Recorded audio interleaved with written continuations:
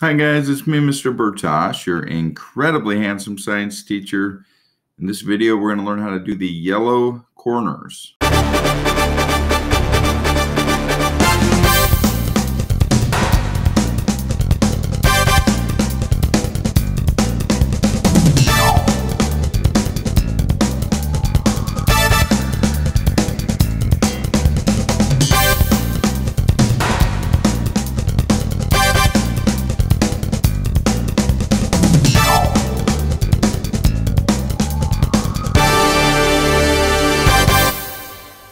If you are following along, and if you watched all the videos, and if you've been practicing in between the videos, then by now you should be able to get your cube to this point where you've got the white cross, you've got the 4 white corners, okay, which gives you the entire bottom layer.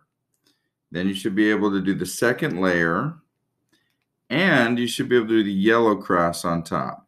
So we've learned all of those steps so far. If you haven't yet done that, go back before you go any further and progress through those videos and practice each stage until you get to the point where you can do the yellow cross. The nice thing is that in order to practice the next stage, you have to practice the last stage. So you're going to get a lot of practice on the white cross because you can't do the white corners until you do the white cross.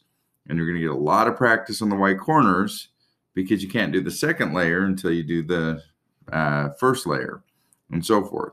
So by the time you get to the yellow cross, you should be really starting to get really good at the white cross.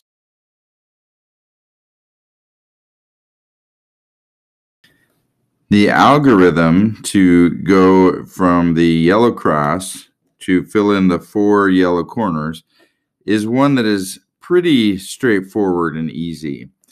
It's RU, R prime U, RU2, R prime. And there's, just like with the yellow cross, there's some hints that you're going to look at to know how to orient your top, how to orient the yellow cross. So the first hint I'm going to look for are yellow pieces on the side. Okay, and I've got 2 right here, and I have 1 right here, and I have 1 right here. I want to make sure, and it's going to be different. It won't always be like that. I won't always have 2 here and 1 here and 1 here. I could have a couple yellows already on the top and maybe a couple open spaces. But if I don't have a complete yellow top, then I have at least 1 or 2 yellows here on the side. I need to hold my cube so that one of those yellows is right here in the bottom left corner. Okay, and it's best if I can hold it with 2 yellows on the side, but at least 1 in the bottom left corner. And then I'm going to do that algorithm I just told you. So it's R, U, R prime, U, R, U2, R prime. And this gives me the fish. You see my fish there, also called soon. In fact, usually called soon, which just means fish. Okay.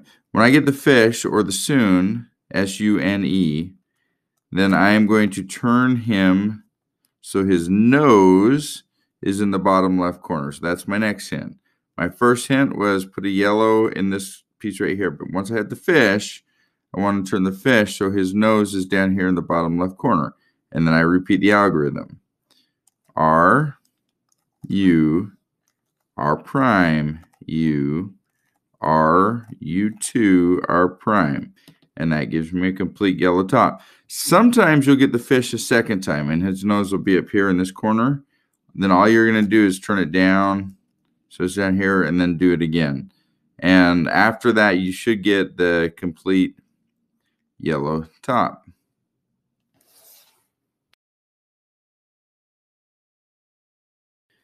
Completing the yellow cross and the 4 yellow corners is what is referred to as orienting the last layer, or OLL. By the time you're done orienting the last layer, you have the yellow top, but you still have the sides out of whack, as you can see. Okay, the sides aren't quite where they belong. Well, how many algorithms did it take us to get to the OLL, to get our yellow top done?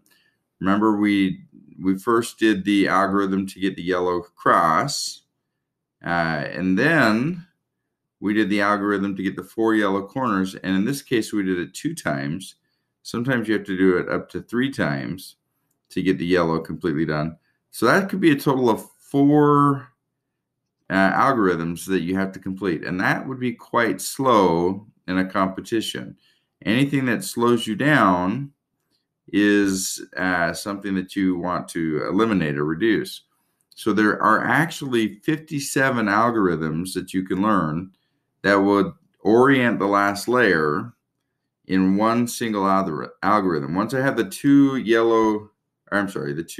layers, the bottom layer and the second layer completed, then I could look at my top and I could learn to recognize the pattern. And then looking at the pattern, I would say, okay, well, which of the 57 cases is this? Because there's only 57 different ways that this top layer can be oriented. So I can look at it and say, oh, this is whatever case. This is bow tie. This is headlights. This is blinkers. Whatever it is. And then actually the one I just showed you, soon, or fish, is one of those cases, or 2 of those cases, because there's 2 different fish. There's one in the bottom corner and there's one in the top corner. But once I recognize the pattern, then I can do the algorithm that goes with it, and I can orient the last layer all in one single step instead of having to do 3 or 4 triggers, 3 or 4 algorithms in order to get it completed. So for now, it is sufficient, because you need to get practice and you need to get to where you can solve the entire cube, to do it with 3 or 4 different algorithms. But in time, as you get better, you're going to want to progress through OLL and PLL, which is the next step, which stands for permute, and that's when we get these in order. So there is a progression that you'll want to go through that we'll talk about in a future video, to where you're doing first the entire top in 4 algorithms. So not just the yellow, but the yellow and the sides in 4 algorithms. We call that 4-look last layer.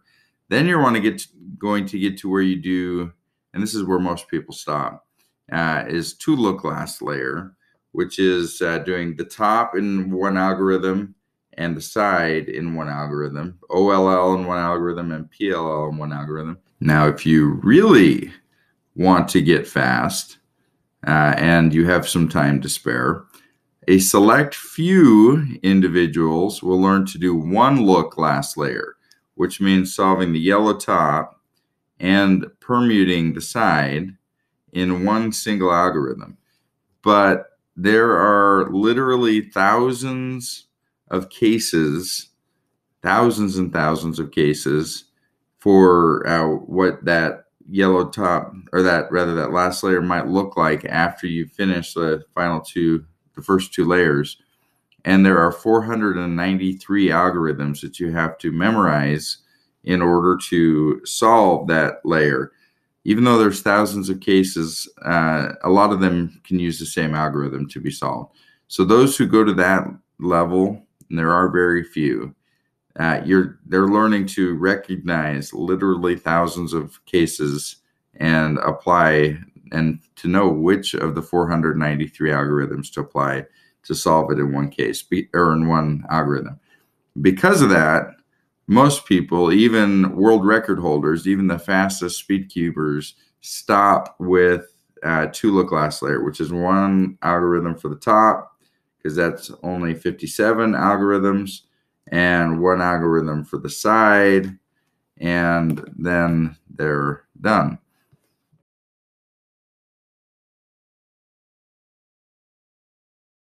So this is pretty cool if you think about it. You are almost there. You've got just a couple of steps left to get your cube solved. You've done something that is pretty phenomenal. something that very few people accomplish in their life, and something that, let's admit it, is kind of hard. Okay, you worked really hard on some of these steps. Some of them maybe were a little bit easier for you, but some of them have been challenging, and they're starting to come into focus. Do you notice that? You're starting to get what was hard, after now repeating it several times, is starting to get a lot easier. And I want you to remember this throughout your life. I want you to look at your cube, and next time you are faced with something that is challenging, I want you to remember that you learned to solve a Rubik's Cube. You learned to do something hard because you are capable of doing hard things. Yes, they're hard and even frustrating, and those are real emotions that you feel, but you were able to work through those challenging emotions and steps and get to a point where you could do it and you could master and overcome. You have a growth mindset.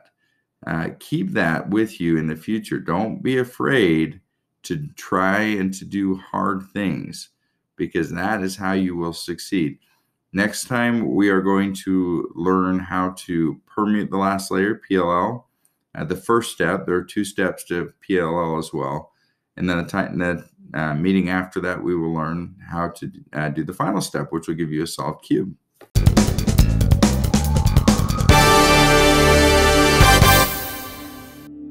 Well, hello.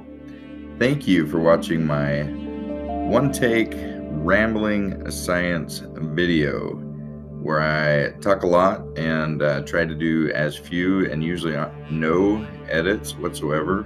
So you hear all my ums and my awkward pauses as I try to collect my thoughts into my head. If you like learning about science, do me a favor. I have classes that I teach over on outschool.com, and you can find out about these classes by going to my website, which is Handsome Science Teacher, because I mean, look at this face, handsomescienceteacher.com, where you can sign up and get access to not only these videos, because you already have access to those, right? They're free, but also access to packets that go along with them and live conferences with me, where I teach you and grade your work, and we learn together. I have an entire science curriculum from 5th through 8th grade science. Also, you are welcome to, if you would like to subscribe to my channel. That helps me too, just because it gets the word out about me.